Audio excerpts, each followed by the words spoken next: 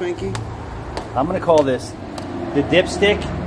The dumb dipstick. The dipstick? The picture of the dipstick. Where is the dipstick? Dipstick! Dipstick, where are you? Oh, you can see his feet back there. He broke This, the dipstick? this is the dipstick that I told him when you're working under the hood of a car and it has a plastic dipstick, to remove the dipstick and put it in a safe place. So what does dipstick do? Dipstick breaks the dipstick. You know what you can't get for an older Hyundai right now at the dealer or anywhere else? You can't get a friggin' dipstick. So we ordered one on Amazon that was close to the application, so we're gonna make a new dipstick. So we're gonna do, here, new camera. We're gonna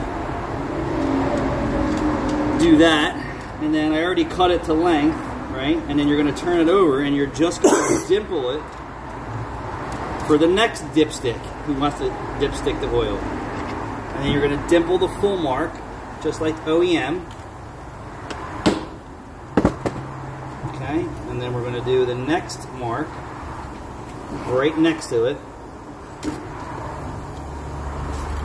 Not that low should mean anything, because you should never have your engine low on oil.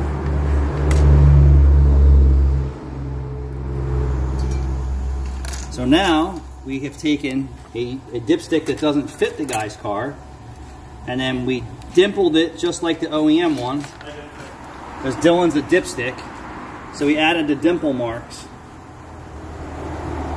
Alright, here dipstick, go put this back in the guy's car and tell him that you're a dipstick. Where's his key at? I don't know, you ask yourself that. You just had it, retard.